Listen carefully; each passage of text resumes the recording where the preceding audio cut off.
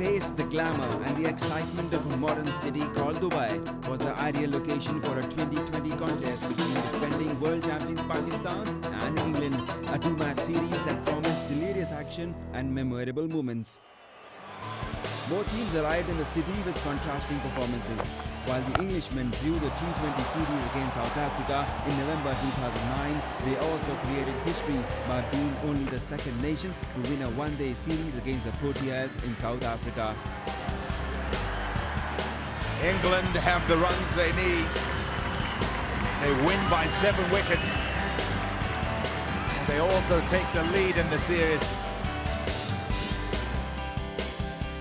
Pakistan, on the other hand, had a disastrous outing in Australia, where they suffered a whitewash in all formats of the game. They also established a dubious record of being only the second Pakistani side in their ODI history to suffer the ignominy. This result had wider repercussions, with the Pakistan Cricket Board sacking the entire management staff, including coach Intikhab Alam and skipper Mohammad Yusuf. To top it all, Pakistan lost Shahid Afridi for 2 matches, with the ICC banning him for ball tampering during the 5th ODI against Australia. As a result, Pakistan was playing without their talismanic player in their first match. Owing to these tumultuous events, the Pakistan Cricket Board ordered for an inquiry and elected to go in for a transient team.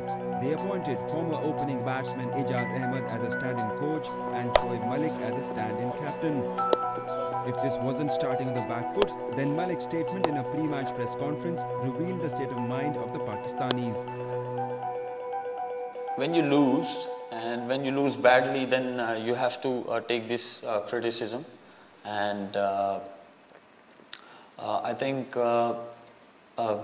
we have these 2 matches which we're going to play from tomorrow, and for us, we just want to play cricket, and we just want to do well for our country, for ourselves, and that's all we want. Stand-in coach Ijaz Ahmed had been handed a squad featuring only 6 of the T20 World Cup winning squad, and with his team demoralized, facing a strong opposition, it was quite an unenviable job facing the former Test player. Well, morale is very high because I've spoken to the boys. I said, you're a world champion, and you played the final as well in the 2020 World Cup. So you are the best. This is the reason, you won the World Cup last time, And I hope, which is the series they lost in Australia, I said it's a history. Don't think about that, think about the future now. Malik admitted that he was just a stand-in captain and that the real leader was sitting out for the match, a complete surrender of his captaincy and leadership abilities to Shahid Afridi. I prefer to play as a player more, and I think Shahid Afridi is the right choice for this captaincy.